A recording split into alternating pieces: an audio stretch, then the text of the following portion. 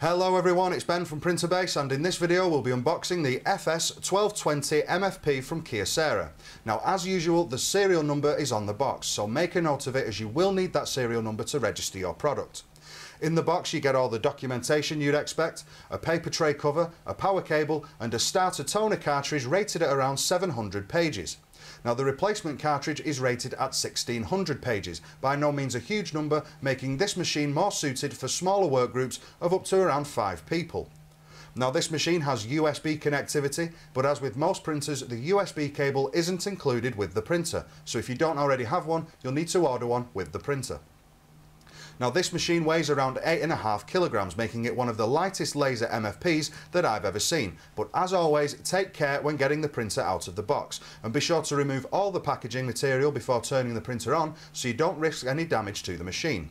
Kyocera have made things a little easier, as the printer comes in a hefty bag with carry handles, so you don't need to squeeze your arms into a box when removing the printer.